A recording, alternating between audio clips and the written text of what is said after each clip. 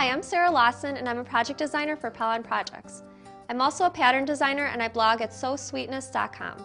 Today I'm really excited to introduce you to Pellon's 809 Decor Bond. Decor Bond is a fusible interfacing that adds sturdiness and stability to your projects. I especially like to use it in bags for bag bottoms or handles. Let's get started. To use Decor Bond, first cut your fabric and your interfacing to the correct size. Take your interfacing and place it on your ironing board with the shiny side facing up. Then place your fabric directly on top and follow that with your presser cloth. Give your presser cloth a spritz with water and begin ironing. Iron each section of the fabric for about 10 to 15 seconds and make sure you overlap to give the fabric a nice even pressing.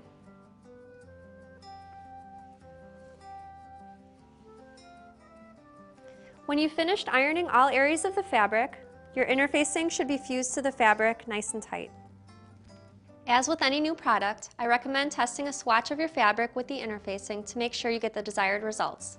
I used Decor Bond in 2 of my bag projects. This is the embroidery to-go bag, and the dividers inside are made with 2 layers of Decor Bond for sturdiness. And this is the Kalidi clutch. There's also 2 layers of Decor Bond in the handles and in the side panels. You can find the full instructions for this pattern at pellonprojects.com. While you're there, don't forget to take a peek at the full product line or view the extensive project library. Thanks again for stopping by, and we hope to see you soon.